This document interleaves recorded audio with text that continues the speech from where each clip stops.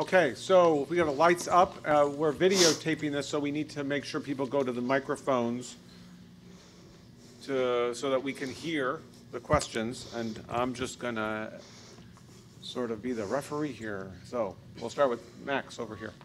I'm Max Münke from NHGI, so these were two fascinating talks. And just the thought that you can diagnose those people easily who might have an easier time quitting, I think that's just fantastic.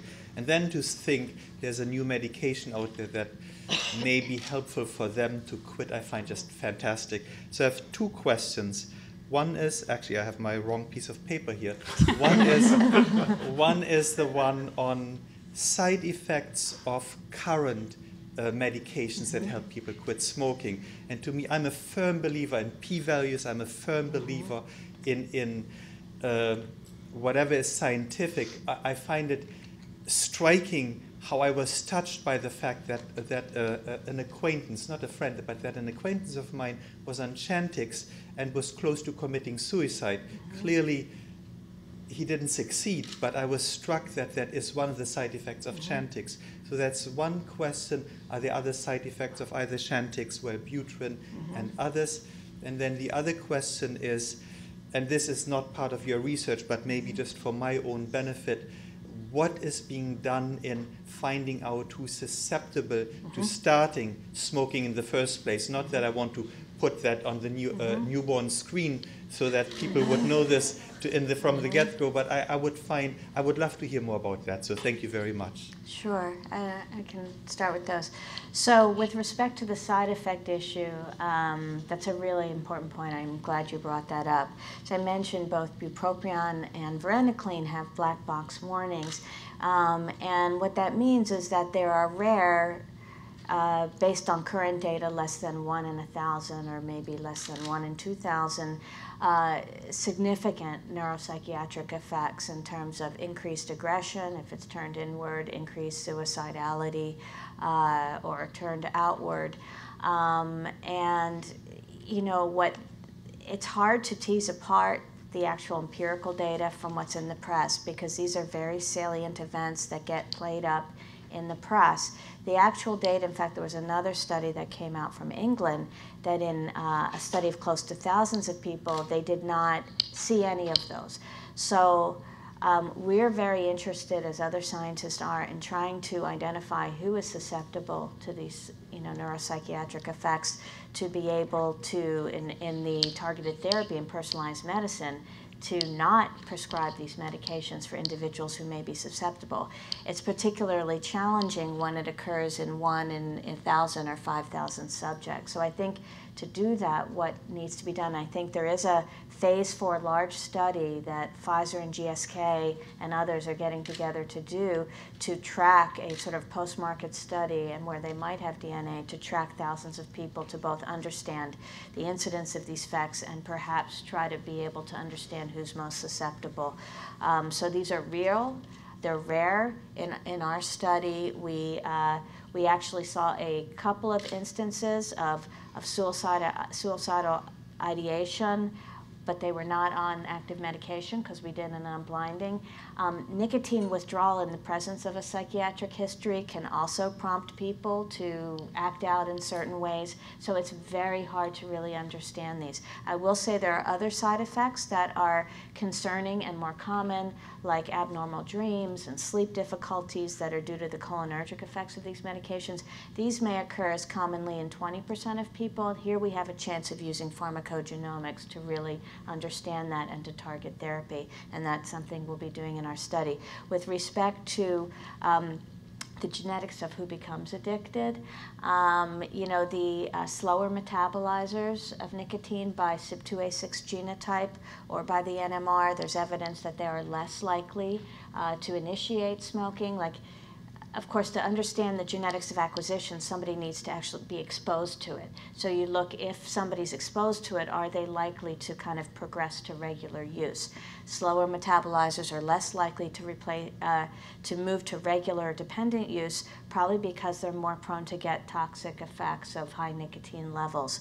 There's some evidence with some of these chromosome the alpha-3, alpha-5 subunit gene that may play a role in who transitions to regular use in smoking. The issue is that these effects in acquisition of smoking are really, really small. We're talking about 1 to 2% of the variance because of the importance of environmental factors and gene-environment interactions. So it raises the question of what would you even do with this, because you want to do your anti-smoking PSAs for the whole population. You want to do your anti-smoking interventions in all of the schools. So I personally haven't figured out how to apply data on acquisition of a behavior when there's so much noise in the estimates. Although I'm thinking that PSAs, where God comes down and delivers medications, may actually be a strategy we should consider. We actually had one of our focus group participants say, you know, Jesus wants you to quit Yeah. at the billboard. So, yeah, but anyway, but thank you for those questions. Actually, Max stole my question about the susceptibility and whether there was any indication about that. So I'll do my second question to Alexandra, which is a question about the fact that most smokers, it's amazing, don't consider that actually tobacco is a drug, and so how is it that they balance this consideration that they wouldn't take a medication to help them quit smoking, but in fact they're using a drug? Right. Did you talk at all about that in the groups? Well, it's very interesting that the perception of smoking is much more a behavior than a drug in the average consumer's mind. I smoke because I'm stressed. I smoke because my mother smoked. Everyone in my family smokes. But it's really understood as a behavior. It's not understood as taking nicotine into the body. And so there's this other side when it comes to taking medication. Some people who do acknowledge that, you know, nicotine is a drug that they're basically taking in, they will say, I don't want to replace one addiction for another. So there's a lot of suspicion about medications, and I didn't get into it, but in the Black community there's a heightened level of scrutiny and kind of a hermeneutics of suspicion, if you will, about doctors prescribing medications to Black patients, especially new experimental medications, and there's a distrust of taking medication. So I think that there is a disconnect there, but one that we as public health researchers need to understand and use to our benefit in designing more effective interventions. And I guess then the follow-up to that would be sort of the question from Max about susceptibility and using genetic information in these target groups to talk about susceptibility to uptake of smoking. And would that be an area, again, where genetics would be helpful, perhaps? Yeah, so we did not include questions on that in our national survey, but we did explore those questions in these multiple qualitative research activities where we did capture responses of upwards of 300 Black and white smokers that are all less than a college education. And I think that it's just, that is not a green light on that one. It really smacks, trying to lead that, trying to express that with those folks in a culturally competent way was very difficult. And anything that you're trying to tell us that we're defective was really that is just dead in the water. I wouldn't even go there. Not in the context of lower SES populations. I think that might work with more affluent and highly educated. Might work in a school context like Janet's work. Mm-hmm. I wanted to add about the God's will and medications and people being opposed to medications. And I think this is something that the substance abuse community has experienced for a long time in the form of things like AA and what the AA and other types of models like that, which do emphasize and have their own efficacy, but in terms of God's will. But it's been posed as a barrier to translation of substance abuse treatments to practice because of those philosophies. And I don't know if there's anybody here who does research in other areas of substance abuse, but I wonder how, I know that those groups are trying very hard to kind of tackle those beliefs which interfere with all types of treatments. Right. So a couple of questions. First for Karen. I'm struggling to understand addiction. From your introduction, the feel-good part of nicotine is the release of dopamine. Mm-hmm. But I don't study smoking cessation, but we all know people that have stopped smoking They put the cigarettes down, they walk away, they say, what's the big deal? And then others who repeatedly try over and over and over again. So that somehow seems to me incompatible with this idea of a fast or slow metabolizer. What else is going on in this picture? So, well, you've given the perfect premise for the fact that there's individual genetic differences in people that help some of them to be able to put down their cigarettes and quit.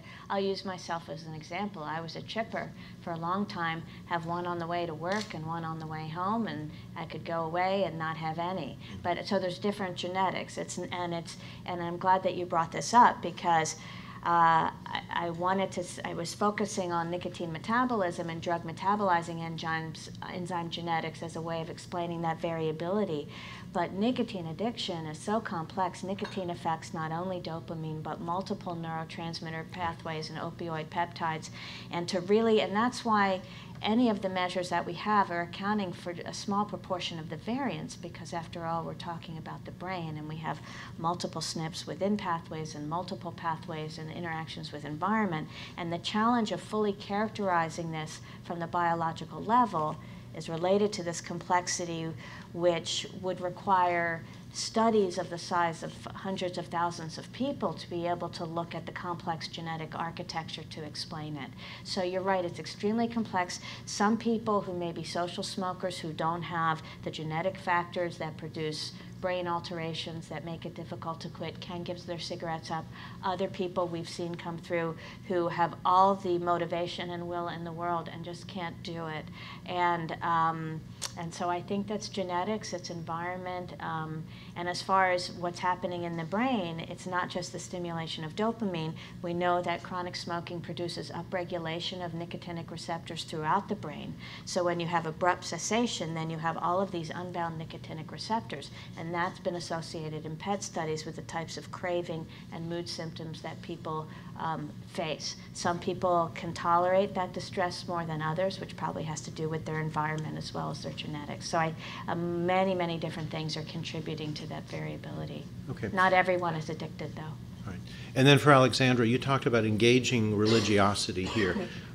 What are you thinking about here? Public health through churches, or what are your ideas there? You know, I'm actually thinking of something different. I mean, there's been a lot of work in the public health community of using churches as a site of recruitment or delivery of service, cancer screening programs and so forth.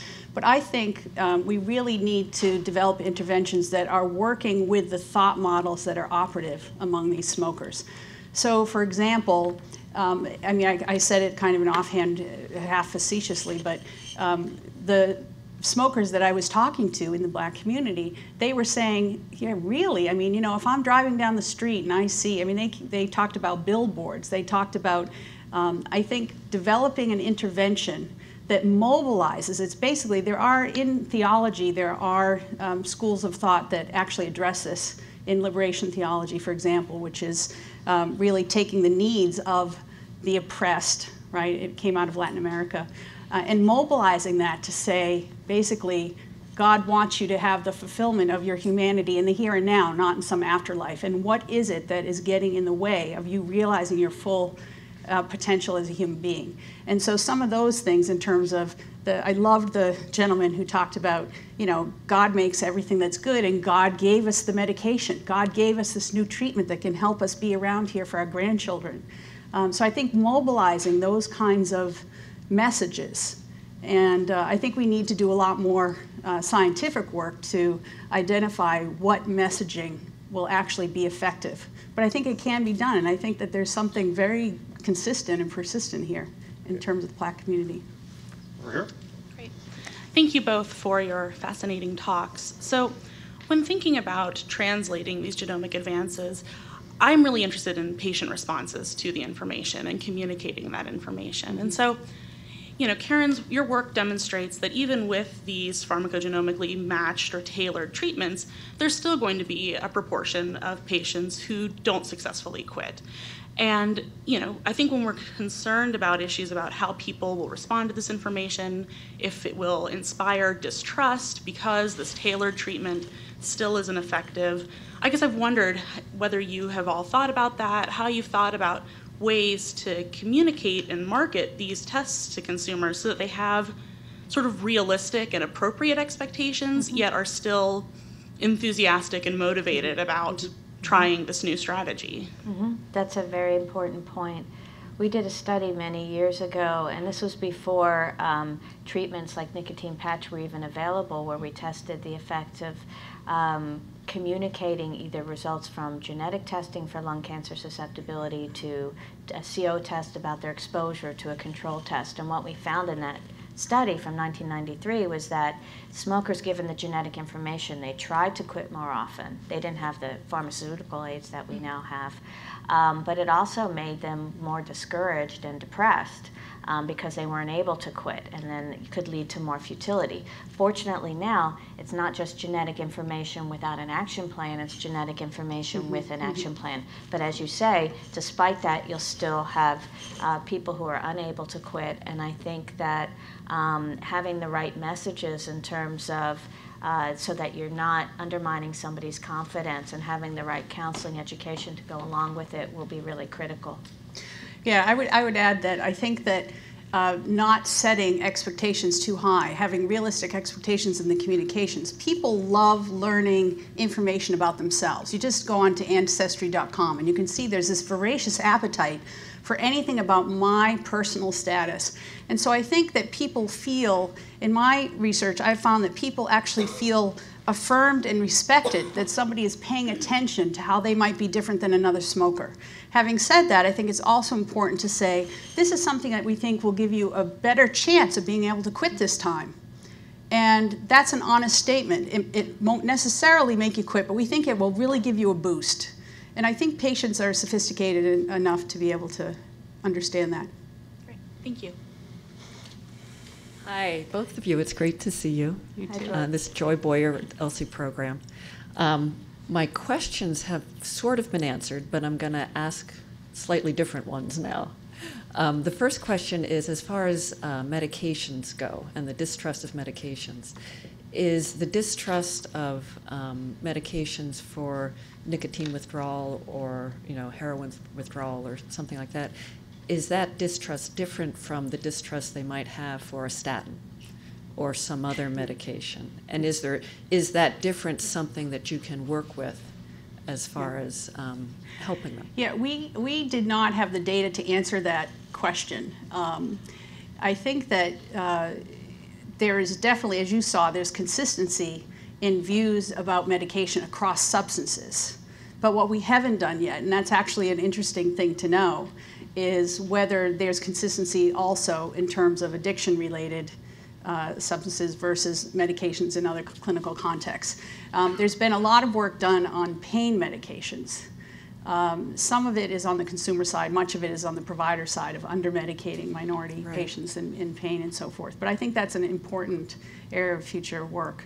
Because I think, depending on that answer, some of what we're finding out, particularly for disparities that affect the Black community, may be applicable to many other kinds of other conditions. I think that's a great point. And one of the findings that's out there, relevant to that, which in the genetics area, is that willingness to undergo genetic testing or to have samples that are banked used for different things is much greater for something like statins or cancer than for something that's stigmatizing. So maybe in the same way, the stigma associated with addiction or mental health conditions might also make people more susceptible to not wanting to use the medications. But it's a good hypothesis. Yeah, and my impression is, though, that to the, with these many focus groups and individual interviews that we've done over the past few years, that effect in terms of your hypothesis is really swamped by this other effect among the majority of African Americans who understand themselves very religious or spiritual, that medications is somehow a failure of faith. Right. And that is the link that we're discovering. Yeah, it does seem like the use of faith could be a very interesting and productive avenue.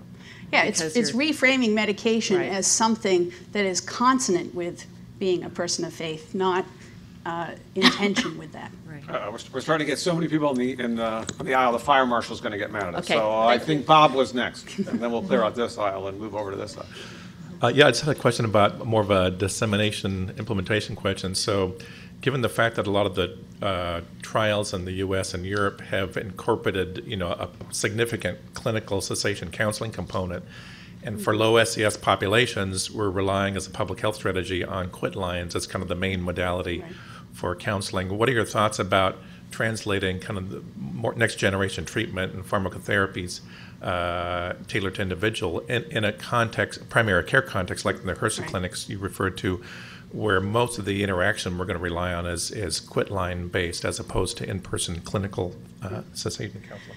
So one thing that could make a big difference, I realize we don't have the resources to have people in a community health center in these practices, and we will need to rely on that. But I think that one thing that might make a tremendous difference is having the quit lines matched to the smoker subpopulation, so that you could have quit line workers who are calling. You could either do it by zip codes, you could do it by patient list or whatever, but matching the quit line counselors to somebody that the smoker from their social context can relate to, I think would make a tremendous difference. And that's an empirical test that we could do. I think you could also incorporate testing. You could send out a kit for getting saliva to do a test for treatment tailoring and do it in the context of a quit line counseling program as well. Karen. Thank you for two great talks, and they were so well integrated. So it's generated a few questions. One, an integration question. Karen's data, you had looked mostly European, and then Alexandra's focus was mostly in the African American community. So I was wondering about communicating the lack of data, and the impact, if anything, you might think that might have on uptake.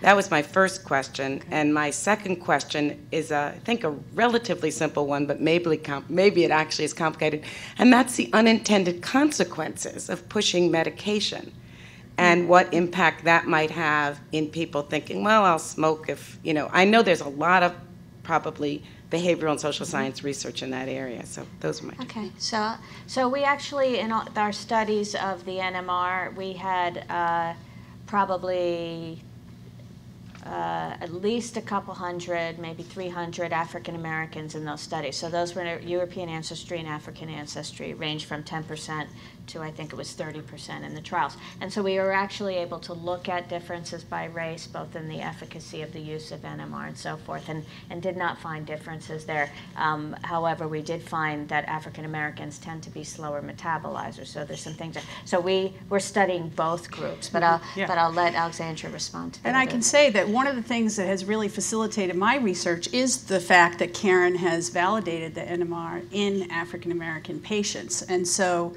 in the 300 or so smokers and physicians, or now maybe 400 smokers and physicians that I've talked to about this in interviews and focus groups, as well as in our national survey, to be able to say that this has been validated in African Americans has made all the difference in the world, I think. And I wish more researchers would follow Karen's suit and make that effort, because I think that it's good to do scientifically, but it also has tremendous implications for communications and translation. Right. Alexandra, I enjoyed your talk. So I want to push on this question on intervention. Sure. Have you thought about the issue of really engaging in qualitative research, actually the spiritual community leaders, seminaries, to kind of explore this concept that the individuals that you had in your study were presenting? Yeah, so what I see going forward in terms of this very powerful pilot work that we have is that I'm not particularly interested in engaging with Black churches as a site of recruitment or whatever, but really engaging with Black religious leaders in this issue.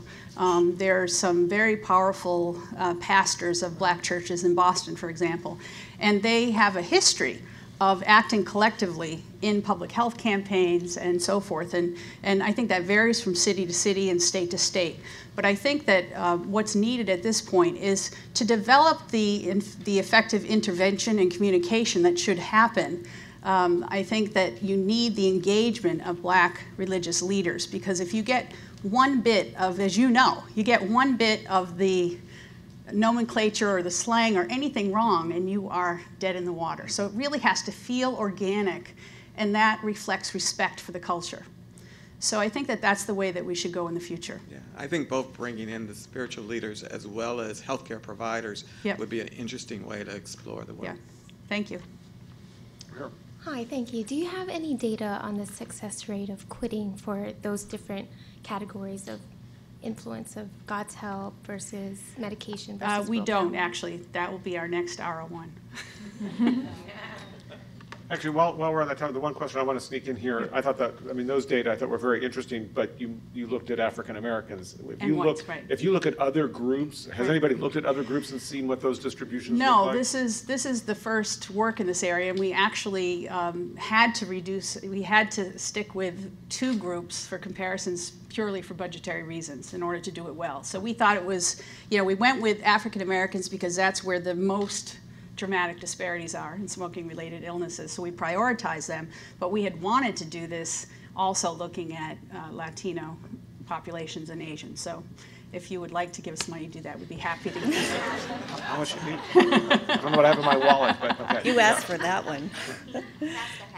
I feel like I'm sort of pushing the same issue that everybody else has had with you, Alexandra, but I think this is just fascinating. And I don't know enough about this, and I'm hoping your theology background you do, which is, it's so appealing, this idea that I find it very appealing that God gave you your body to take care of you. God gave us the brains to make medicines, and to be a good steward.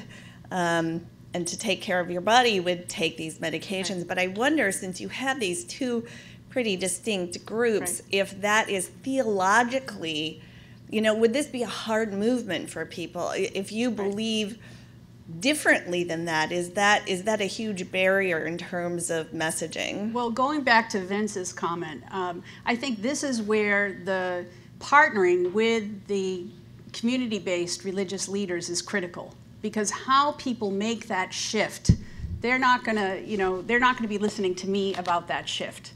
That shift, the reframing, we need to talk with the smokers themselves to figure out what reframing would actually resonate with them. And then we definitely need the help of people in their community, not only the religious leaders, but the people who are at their local community health center that are from their neighborhood. We really need help in delivering that message. It has to be a message that comes from the community. And in that framework, for example, the oppressor in that theological framework would be the tobacco companies. And the data that might be relevant as part of that communication might be the over-targeting, the oversaturation of black communities of smoking ads and so forth, and free packs, selling singles at the corner store. So I think that there's a lot that can be done in that. But I do have hope that with the right, even the movement I saw during the discussions with these focus groups and one-on-one interviews, we saw kind of a light. I think it's possible. Yeah, because I guess that's my fundamental question is, even with the spiritual leaders, will their faith-based ideology incorporate, will they be open to a reframe? I guess that's my question. If it comes from their spiritual leaders and community folks that they trust, I believe the answer is yes. Okay. So Karen, my question for you was, do you imagine a time in the future where we're doing these specifically targeted medical interventions, and let's say it's even further advanced from where you have it? Do you imagine a day where the counseling will have such a small added effect to be not so important? Will this just be a pharmaceutical intervention? Well, I think that counseling, at least even minimal counseling, is always important because it's not just a biological addiction, it's a habit. Now, the biology of nicotine hijacking these circuits in your brain, is what creates that habit cycle. But in order to break the habit, you need to use strategies and stimulus control and change things in your environment. So I think that some counseling to prepare people to quit and some booster counseling will always be needed, but I think that it could get to a place where it's very self-help, telephone-oriented, and minimal to make it more accessible to a broader population. And that actually makes me think in terms of your prior question, Barbara, that, for example, all the great, I just gave you a couple, but they were just fantastic stories about meeting God halfway. And those other kinds of, avoiding bars or other places that are triggers for you in terms of smoking. All those other things come under the category of meeting God halfway. You can pray about it, but you need to meet God halfway. So it's not just the medications. And I think that any kind of intervention should really deal with the full range of factors that we know affect smoking. And that's part of the general guidelines is for behavioral and pharmacotherapy. Pharmacotherapy first line with some behavioral counseling. So I think it will always be that way. Okay. And we can find easier ways to disseminate it. Yeah. And interestingly, the fact that the NMR would just be a spit test or a cheek swab or whatever, I think that also lowers the bar because they're used to getting a swab to see if they have a strep throat. It somehow puts it out of the category of giving your blood for DNA. Right. It somehow is really helpful. Barb, while you have the microphone, I know you have a brief Yeah, so I just wanted make. to extend an invitation to everybody who is here and anyone who you know might be interested. We're having a reception to initiate the start-off of SBRB's celebration of its 10th anniversary, which will culminate October 30th, so stay tuned. Tonight at 5:30 at Les and My House in Bethesda. So any of you are welcome to stop by on your way home, and I have my address on a sheet of paper here for anybody who wants it. So welcome. Okay. And with that, let me give a big thanks to our two speakers who absolutely hit home run batting cleanup, as I say. This was a fantastic session. I also thank the audience. This was a great discussion. So with that, have a good rest of the day, everyone. Thank you.